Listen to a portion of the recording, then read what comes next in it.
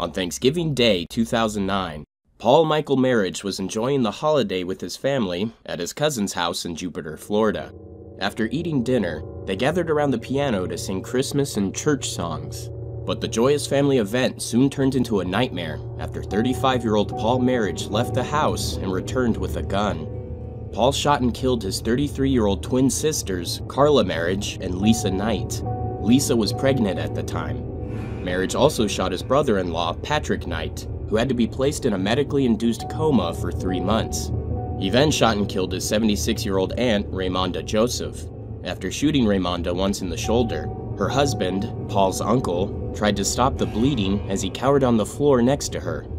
Paul Marriage shot his aunt once more in the chest before turning the gun on his uncle. However, the gun did not fire after Paul attempted to shoot him twice.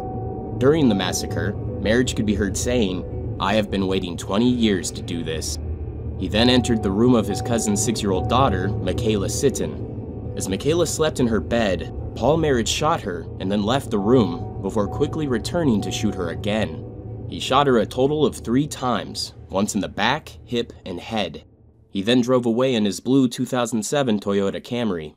A manhunt took place for Marriage, but he was not discovered until January 2, 2010, after a Florida Keys motel owner recognized him from an episode of America's Most Wanted.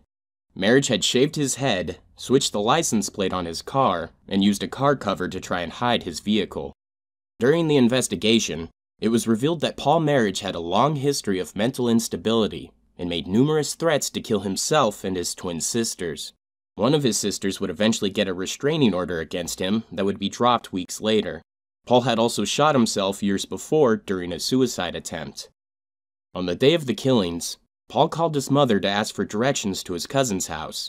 Afterwards, Carol Marriage turned to her daughter Lisa and said, "I hope he doesn't come and kill us all tonight." "Mom, it came to my mind," her daughter replied, "but don't say that to Dad, because Dad would get upset that we had such ideas." The Thanksgiving murders weren't the only violent tragedy in the Marriage family history. In 1973, Paul's aunt, Sawa Marriage Abrams, shot and killed her husband in their home before calling in her 2 sons one by one and shooting them dead as well. She then turned the gun on herself and ended her own life.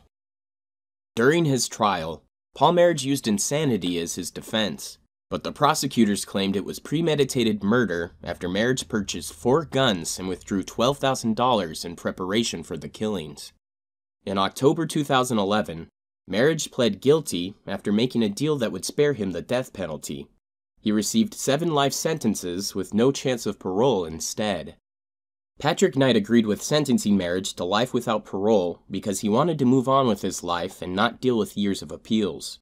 6-year-old Michaela's father, Jim Sitton, was pushing for the death sentence and had to be removed from the courtroom after falling to his knees and begging the judge to put Paul Marriage to death.